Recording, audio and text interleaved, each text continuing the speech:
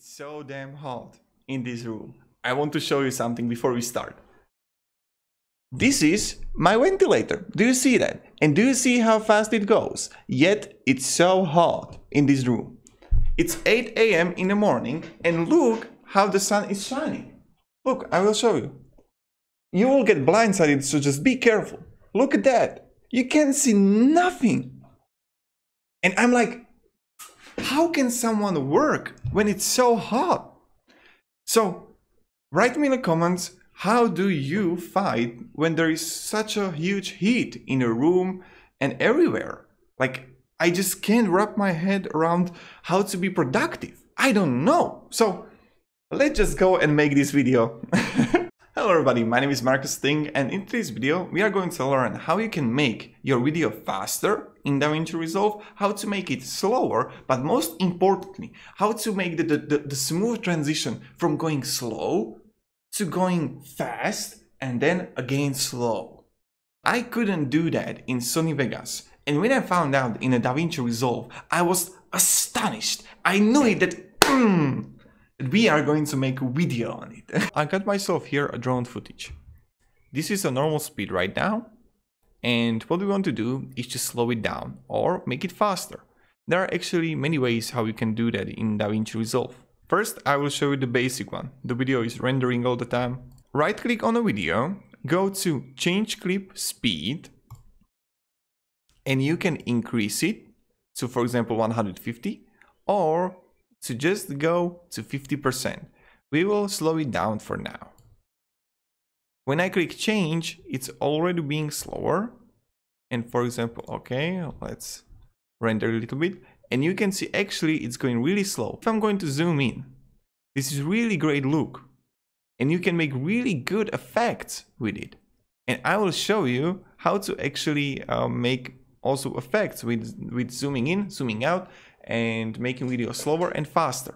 So this is the first way how you can make videos slower and faster. But I like something even more. Let's change the speed to 100%. And now we will go and press Ctrl R, which means retime controls. What will happen? That it will create in your video these arrows, the blue arrows. It means that you can't change the speed of a parts of your clip. So for example, right now it's 100%. I can change speed to 400%, 50%. I can reset it to 100. But what I really like is that you can add a speed point. So let's add a speed point now. And you can see right now that it's like 2 clips. I can move my speed point. When it's going to grab the material, it will go slow down. And then when he will drop it off, I want it also slow down. So, and everything else will be faster. So for example, okay, this one will go on a 50. I will click here, change speed to 50. And right now you can see the video is much longer, and we are going to add a different speed point. Again, here, click on the arrow, the black arrow here, add a speed point, and when he's dropping it off, right in a moment. So for example, I don't know, we can make it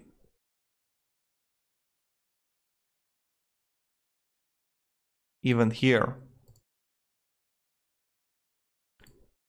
50%, and we can make this 200%.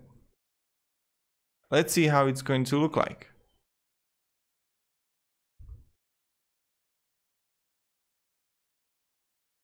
Okay, it's going much slower.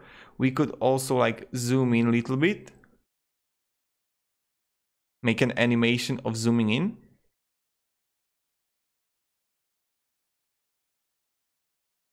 Okay, when you are speeding up video, it's going to lag a little bit, and now it's going really slow because it's dropping all the material off. And what you could do is, for example, change the position and zoom it in and change the position of the video, how he's dropping it off. Like that. Bang.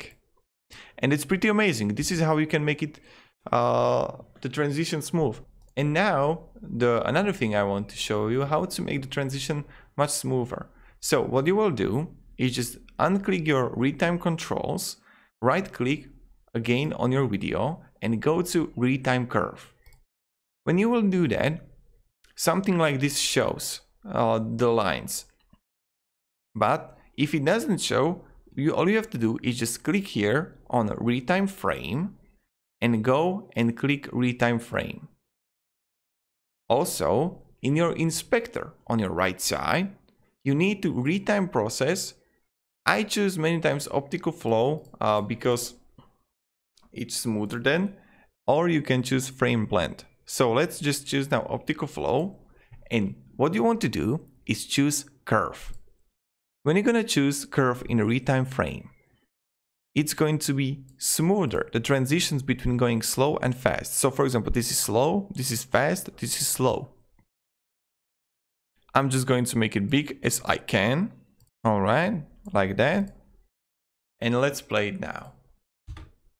And then I will show you the last thing, how you can freeze frame. So for example, we see that it's going pretty slow, and I want to again zoom in like that. Now when he would get it, I would zoom out to again 100. Now when I would go that he's going to the second car, I would zoom in, I would change the position, and I would zoom in right inside, for example there, and I would play like that around it. Yep, it's too much already, but you get the idea, right? I really recommend changing the zoom, the position in your video while you are making it slower or faster. For your videos, it's going to be so effective. And now is the end. Let's put it on a basic. And the last thing I want to show you, let's change the position X, the real-time curve. And now right click again, let's go to retime controls and let's freeze this frame. Right click and you can freeze the frame. Oppa, it didn't change what I wanted to change. It did something completely different. Why? So for example, okay, let's put it here. And I want to freeze this. Yep, it created another frame which is going to be freezed out. So for example, this is going to be reset to 100, reset also to this 100, and let's see how it looks like. Okay, I want you to close. Wait a second. Fast. Now is the freeze, and you can make it like that. What you can do is when it's going to freeze, you can change the position while it's freezing. For example, here and here and here. I would animate the slow movement. So for example, let's say like that. And now, like freeze. Now I would zoom in and continue. 100% and slowing down. Yep, that's amazing. Amazing. So for example, okay, let's see what you can do. Also, you can reverse segment, you can rewind, and you can also make the speedrun. Speedrun means that it's going to be from slow, faster, faster, faster, faster, faster as you want. It will create like, okay, it's going slower. This is great if you want to create attention.